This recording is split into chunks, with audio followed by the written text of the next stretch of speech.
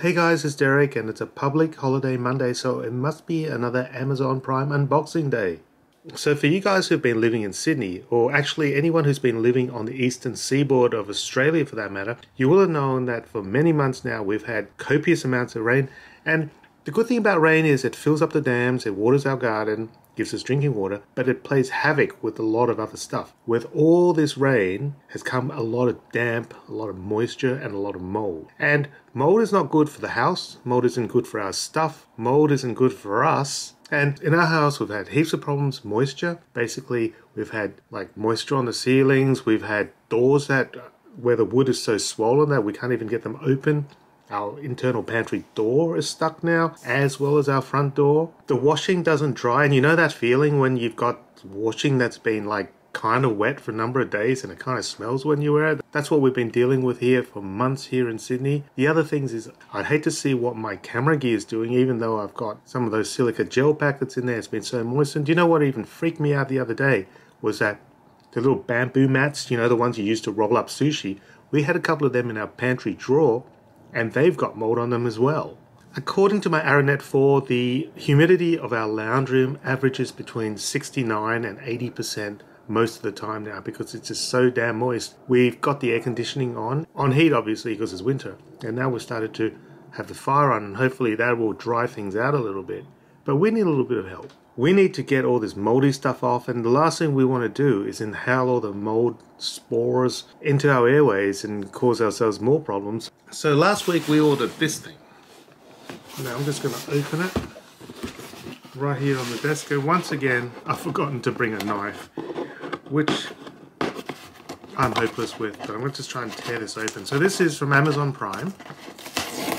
This isn't going to work, I'm going to have to come back. No, it's working.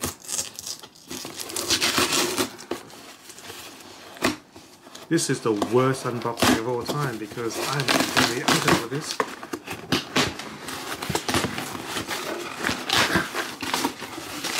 Lots of paper for the fire. I might just sort of just throw this out.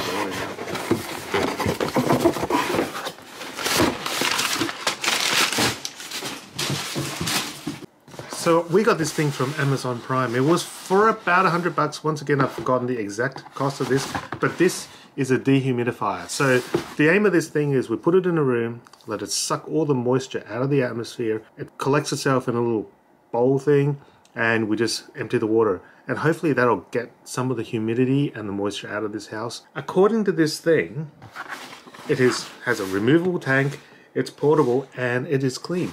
So we got to plug this into the mains, and it apparently sucks out 350 mils of water per day. So that's pretty impressive.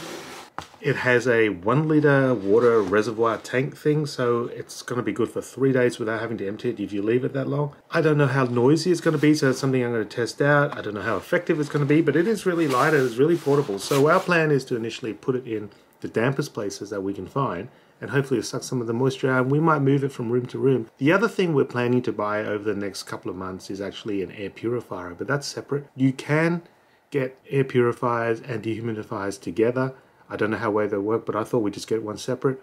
This is a nice small portable model. The other ones we've seen, which are about $500 or $600, are about the size of a portable air conditioning unit. So they're huge and they go on wheels. So let's just unbox this little thing. Instructions. Foam padding. And it's this thing. This kind of almost looks like one of them portable speaker things. So it feels very sturdy, which is always a good start when it comes to unknown products from Amazon or eBay or any of these places. It literally looks like a speaker. It's got a grill on the top. It's got a power cord on the back, so it just plugs into the mains.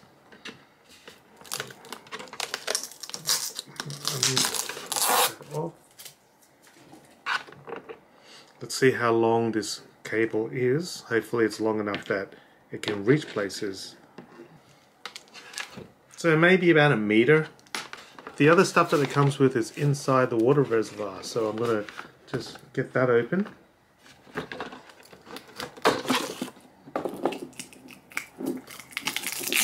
going to peel this plasticky thing off. I think we need to. You might not have to. It's making weird squeaking noises though, isn't it?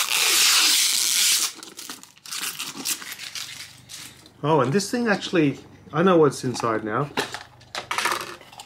This thing actually comes with a free indoor thermometer. So this is what's in the box.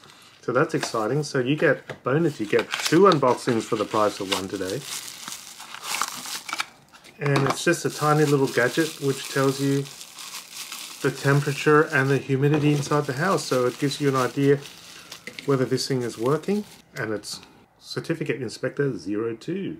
So this thing is actually called an indoor hygrometer with a convenient guide. So it measures your temperature and humidity. I'm sure that it's going to need batteries, which won't be included, which is right here.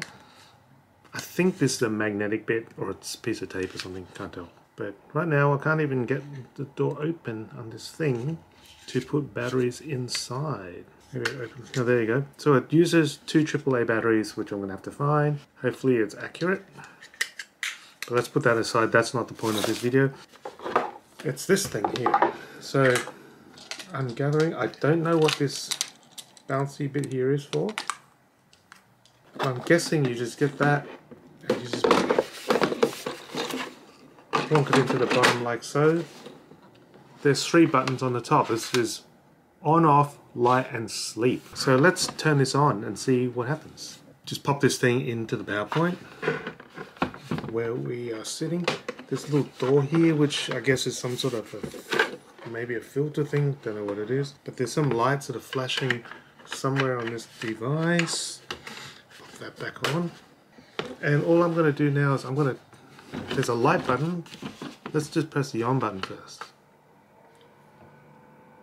So that's the sound. Now can you hear it? Now I feel like that's not going to be too annoying because I can barely tell it's making any noise, which is good because you don't want it to be like rumbling like a machine. But it's very soft.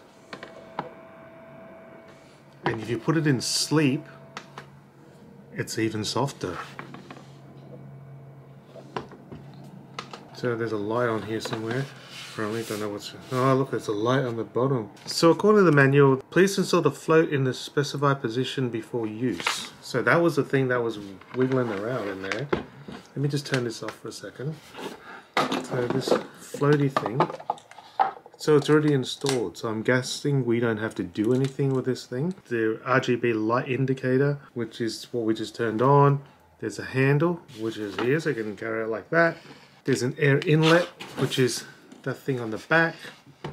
Thank you for purchasing a H2105 dehumidifier, and the coverage area apparently is less than or equal to 300 square feet. I have no idea what that is in square meters because we do square meters here in Australia. So I'm switching it on, which already done. The RGB light button, when the power is powered on, press the light button to turn on the colorful ambient light that will gradually change. Press again to select the color and long press to turn it off, so it's just a decorative thing. Sleep mode, the machine runs quiet with no annoying sound. And smart power off, equipped with a water level controller. This humidifier can shut itself off when the controller reaches its maximum level and the indicator light turns right to remind you to empty the tank out.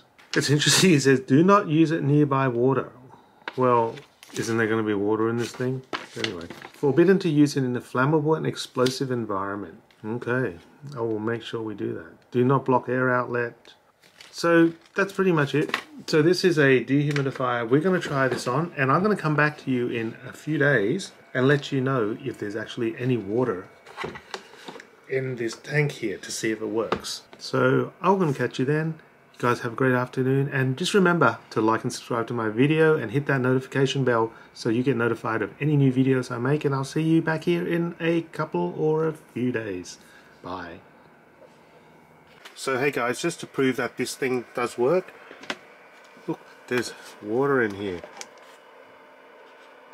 So the dehumidifier has been sitting in the laundry for about a day or two. We've actually turned it off at night just to make sure that nothing happens because, you know, we just want to make sure that it didn't blow up or anything overnight. But it's filled up a little bit of water, and that water's obviously come from the atmosphere. And the other thing we've noticed that's good is this door now slides perfectly, and that was stuck a week or two ago. So that's great. I don't know if it's just dehumidifier or it's got a combination of the fact that we've got the fire on as well. But so far so good. And if you found this video useful, please give me a thumbs up, leave a comment below if you've got any questions, and remember to subscribe to my channel. So until the next video, we'll catch you next time. Have a great day. Bye.